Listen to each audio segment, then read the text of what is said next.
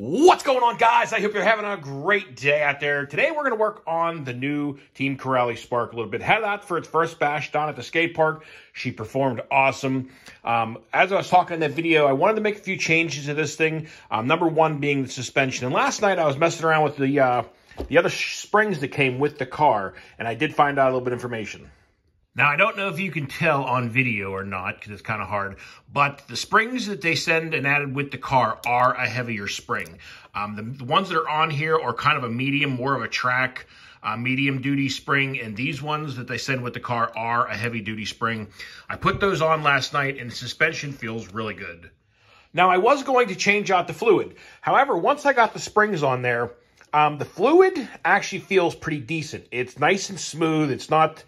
It has a good feel to it. It just felt like the springs were a little too much on the soft side, obviously. So I left the fluid alone and just changed the springs. Now, I did have to obviously change the spring tension ring on here. I know there's another word for that, but I forgot at the moment. Because any of you guys have seen the first video with this, the rings were down really far with the springs that were on here, with the medium springs. So I wound them up quite considerable. I only left probably about barely a half an inch at the top, and it felt pretty good. It had a nice feel to it. It definitely brought the height up a tiny bit. It doesn't have as much sag now, and I think she'll take those heavier jumps a lot better. I did the same thing on the front and the rear. I did bring the rear rings up a tiny bit, but not very much. The rear were actually pretty good where that was set at. It just needed the heavier spring in there, but she got a real nice feel to the suspension now, so I'm curious to see how she takes those heavier landings. So now that I got the suspension kind of in a good spot, like I said, we're going to take us out for another bash, see how she feels. I might end up thickening up the fluid a tiny bit, but right now, on the bench at least, and some drops, it looks pretty good. The next thing we're going to work on is the center differential fluid and maybe some gearing, because I do want to thicken up from the feel of it in the air. The air control is great, but I feel like I need to kind of distribute that power a little more evenly. So I'm going to thicken up the fluid in the center diff.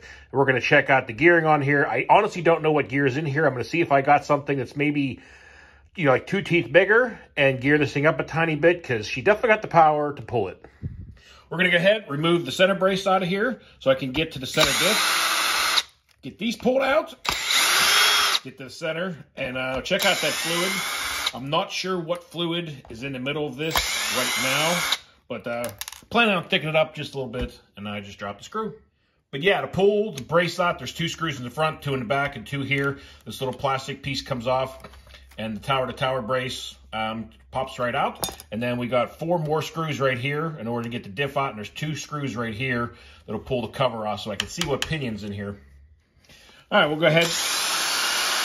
These are moved out of here. It's the first time pulling the center diff out of this thing, obviously. Never had this apart yet. Looks like there is 2 long screws and then 2 short ones in the back. We're going to go ahead and get this pulled out of here, and I'll show you what we got. So it turns out you don't have to pull this. You pull those 4 out, these 2 out ones, and these 2. The whole piece comes off as the cover and the first half of the diff. You can leave those 2 screws in if you're pulling the diff out, that is. But then there's another little plastic little shim in here. I got to get that out of there. It's a little tight. I'm going to get that out, and we'll get the center diff out.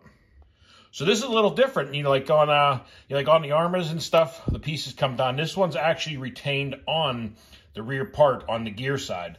It's actually part of it, and it slides off. So it actually captures on your bearing.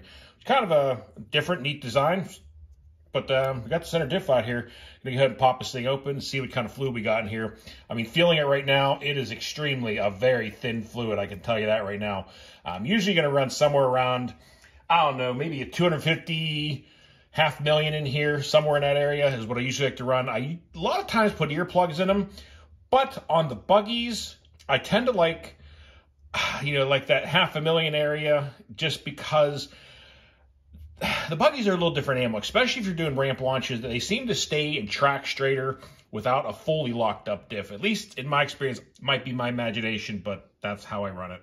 So if I just counted that pinion correctly, it looks like there's a 13 tooth on here. So I want to go up to maybe a 15 on here. I don't want to go crazy right now, but I would like to get a little bit more gearing out of it and a tiny bit more wheel speed. So I'm going to see if I can find a 15 tooth for that. But let's go ahead and get the center diff opened up and check it out. I'm not going to bore you with the whole process here, but we're going to go ahead and open this thing up. See what she's got. Now, these are an aluminum case versus like Arma and stuff like that are plastic. These are aluminum, which is really nice. And, less chances of them melting down and having problems. So definitely a nice little upgrade and touch they do to the Corally differentials. Well, guys, I've had a change of mind. I had a little issue getting the rear diff apart. There is Loctite in here, and it's it's not coming out. I tried to drill a screw off to get in here, and it's caused nothing but issues here. So with that being said, I'm going to have to change this out at some point, but for now, I'm going to put a little bit of earplug in here. I'm not going to pack it, but two benefits to that. Number one, I can stiffen the diff up still, and number two, you're not as concerned with fluid leaking out because you're not going to leak a silicone earplug. So that's the route we're going to go, and then I got to order another one of these centerpieces here because the screw is not coming out, and it's kind of is what it is. I've been trying to grab a hold of it with lots of different things, and not having any luck. So that's the route we're going to go. Well, unfortunately, it was the route that I wasn't really trying to go. However, these are what I use. I just see silicone earplugs. I get them off Amazon.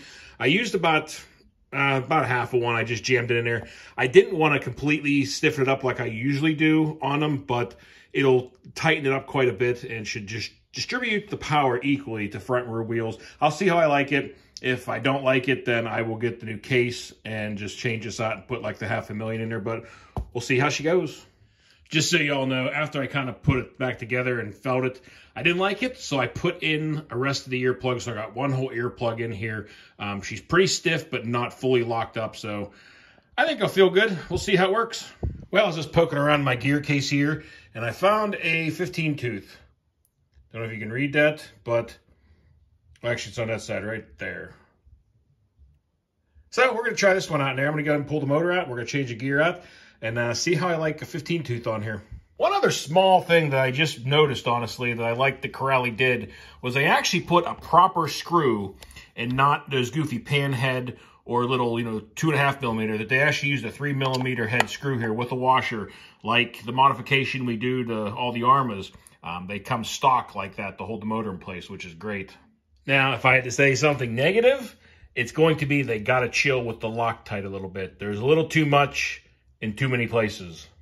All right, we got our 15 tooth on here now. I dropped the center diff back in here, and I'm going to go ahead and set my mesh. But so far, everything fit up good. The new pinion fit on here nicely, so I think I'm going to like it with a 15. It's going to give that extra little bit of snap that it needs, the extra little bit of wheel speed. And locking up, or almost locking up the center diff will definitely distribute that power a lot better.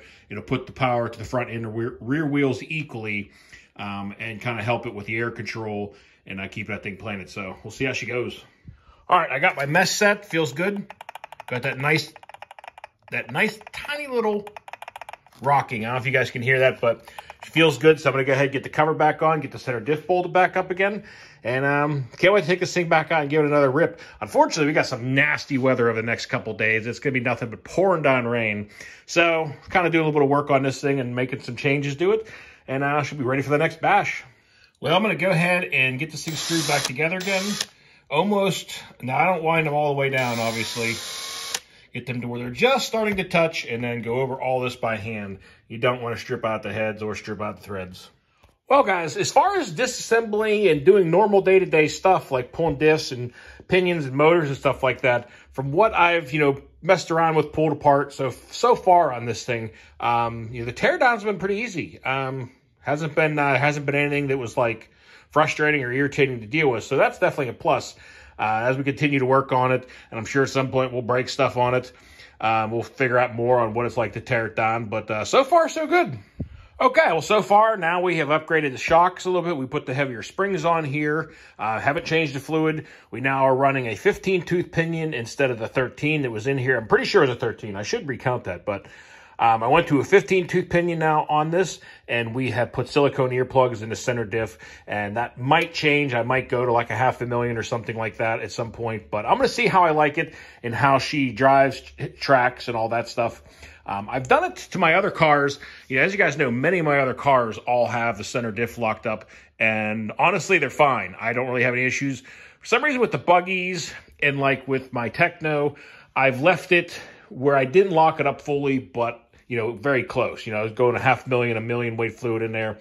And, I was kind of running that. So we're going to try and see how I like it on this and how she tracks. And also, guys, these tires, I think I'm honestly going to buy a set of these tires for my Typhon 6S and have another set of those, because honestly, I'm really digging these tires. These things hook up great on the pavement. They seem to work really great in the grass and in the dirt yesterday, ripping around the skate park down there in the field. So they seem like they're a really great tire for kind of all around. So I'm going to pick up an extra set of these just to have on hand and have on my other buggy. Now, as this car continues to be out there, I'm sure there'll be lots of upgrades coming along for this thing, with differential cases. And as you guys know, probably that'll be one of the major first upgrades I do to this car once somebody makes one, are the aluminum diff cases, because I don't know, I can't speak on this car yet to know if these ones flex at all or are going to twist like the Armas, where you start skipping and losing your diff teeth because of the plastic flexing in there.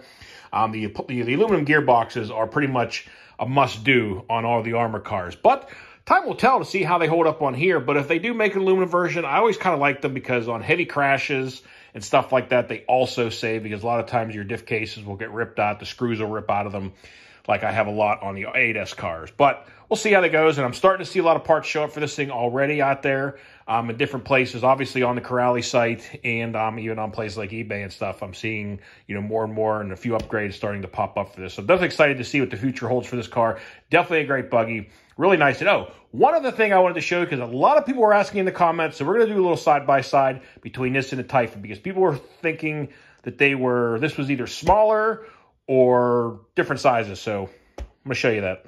Now, obviously, here on the right, we have the Typhon. Over here, we have the Spark. And we're doing wheel-to-wheel. Now, obviously, I have this giant bumper on the front of my Typhon. But if you go there and with wheels, they are exactly the same length. Now, here's where it gets interesting, because the width is actually wider. The Spark from wheel-to-wheel is exactly, well, pretty much a foot. Right there. Yeah, a foot. The Typhon is 1.5 feet. However, the Typhon has it's either plus 0.5s or +1 wheel hex extenders on here. So if you took those off, technically the Spark would be wider than the Typhon stock, because I do have the widened axles down here, as you guys can see. And I'm pretty sure these are the +1s on here, but don't 100% quote me on that.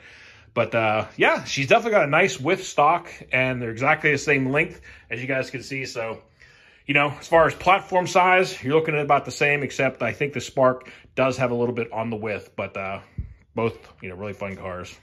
But anyway, guys, that's going to do it for today. I wanted to get a few things done on this car and get a few things changed from the last bash that I know I wanted to do, like the gearing, stiffen up the shocks a little bit.